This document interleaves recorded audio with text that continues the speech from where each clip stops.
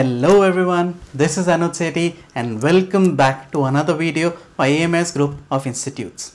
Now today's video is part of a series called Accounting for Shares. So all those people who are new, please hit the subscribe button and press the bell icon so that you will get a notification whenever we upload the next video. So let's get it on with today's video. Now in this video, we will talk about call in arrears and how to account for call in arrears. Before we move on to the accounting, let's first get to know what is call in arrears. So as you can see on the screen behind me, call in arrears is that called up amount which remains unpaid by the shareholders. Now mind you, not all the shareholders might default. There might be some of them. So the call in arrears amount will be that portion of amount which these defaulters have not paid. Now this is an asset for the company. If the directors decide, they can also charge an interest rate on this. Now how to account for that interest rate, we will see in another video. So here we will focus on call in arrears. Now let's move towards the formula. What is the formula for calculating the call in arrears amount? The formula is, as you can see, the number of shares of the defaulting party multiplied by the called up amount. So this is how you will calculate the call in arrears amount. So let's move forward with the accounting. As you can see on the screen behind me, there are two methods. Today we will talk about the first method, that is using the call in arrear account. The second method is not using the call in arrears account. So firstly we'll focus on the first method, that is we will use the call in arrears account while accounting. So let's move forward with the question, which is the best way to learn. So AMS Limited has issued 1 lakh shares of rupees 10 each. Now we have been given the installments, that is application, allotment, first call and the second and final call. So there are 4 installments. In the additional information we have been given that Mr. A, who held 10,000 shares, he defaulted on the first call and the second and final call. Now in this case, we will not have to calculate the number of shares held by the defaulting party because this is not a pro rata allotment. Now what is pro rata allotment? This is a topic for another video. So let's move forward with the journal entries. Now this is the first method in which we will use the call in arrears account. So let's move forward with the accounting. Firstly, we will have the journal entry for receiving the applications. The entry will be bank account debit to share application account credit. Now what will be the amount? It will be the number of shares, that is 1 lakh, multiplied by the application money, which was rupees 2, as you can see over here. So the total amount which we will receive in the first entry is 2 lakh rupees. So let's go. Bank debit by 2 lakh rupees and application credited by 2 lakh rupees. Now since there is no pro rata allotment, we will accept all these applications. Now these applications will become the owners of the company. So we will transfer it to share capital, the whole amount, that is 2 lakh rupees. So application debited by 2 lakh rupees and the share capital credited by 2 lakh rupees. So if you can see over here, the application, the share application account now has a closing balance of 0. It is debited and credited by 2 lakh rupees. So let's move forward with the next installment, that is allotment. So take a pause over here and note that from the installment a trend starts. That is, firstly you will make the money due or capitalize it and then you will receive this money. So let's move forward with the entries. First entry will be we are making due or capitalizing the allotment money. That was 3 rupees. So the entry will be share allotment account debit to share capital, 1 lakh shares into 3 rupees. So this is 3 lakh. So share allotment debited by 3 lakhs and the share capital credited by again 3 lakh rupees. Now there was no default in allotment, so we will receive each and every rupee. So the next entry will be we are receiving the allotment money.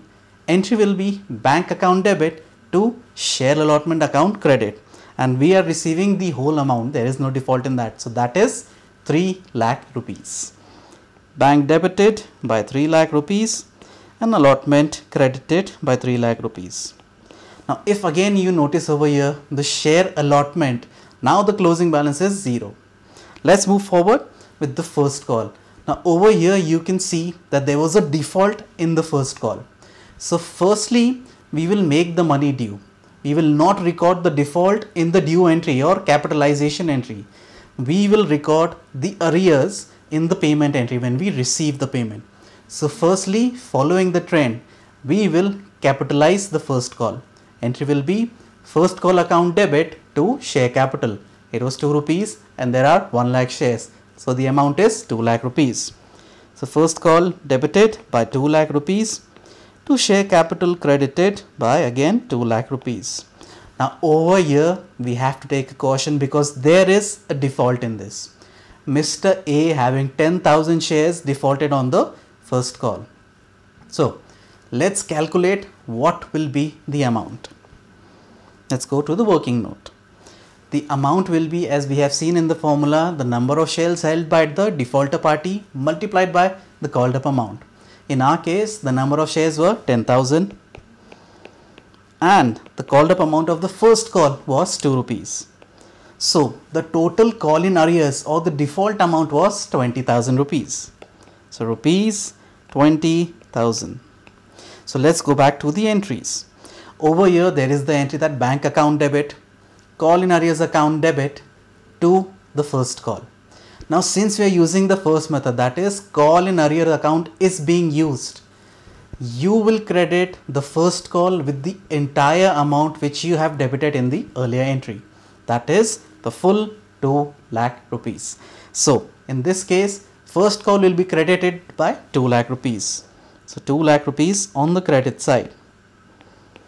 We have already calculated the call in arrear amount. That was 20,000 rupees. So we will debit it by 20,000. Call in arrears account debit 20,000.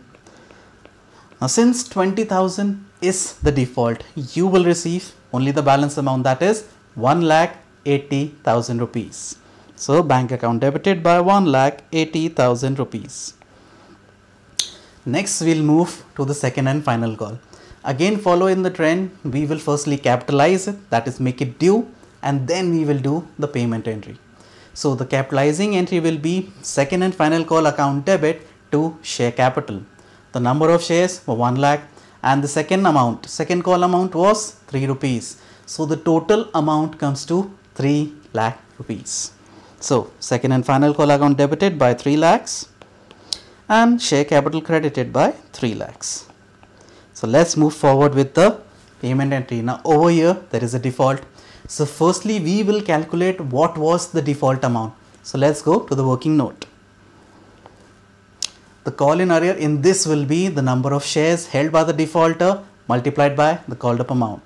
The number of shares held by the defaulter remains the same. It is 10,000 shares. Only the called up amount changes. That is in this call, the second and final call, 3 rupees. So the call in arrear amount in the second and final call payment entry will be 30,000 rupees. So 30,000. Now we have the amounts. Let's go back to the entry over here. Now since we are using the first method in which call in arrears is being used, you will credit the second and final call with the whole amount which you made due in the above entry. That is 3 lakh rupees. So second and final call account credited by 3 lakh rupees. The call in arrears amount which we have calculated was 30,000. So call in arrears will be debited by 30,000 rupees. And now you will receive only the balance amount, that is 2,70,000 rupees. So bank account debited by 2,70,000 rupees. So this is it for today's video. If you found this video to be useful, then please give it a thumbs up and share this link with the fellow peers and students. If you want us to make another video on any other topic, then please use the comment section below. Please share, like, comment and subscribe to the channel. And as always, happy learning.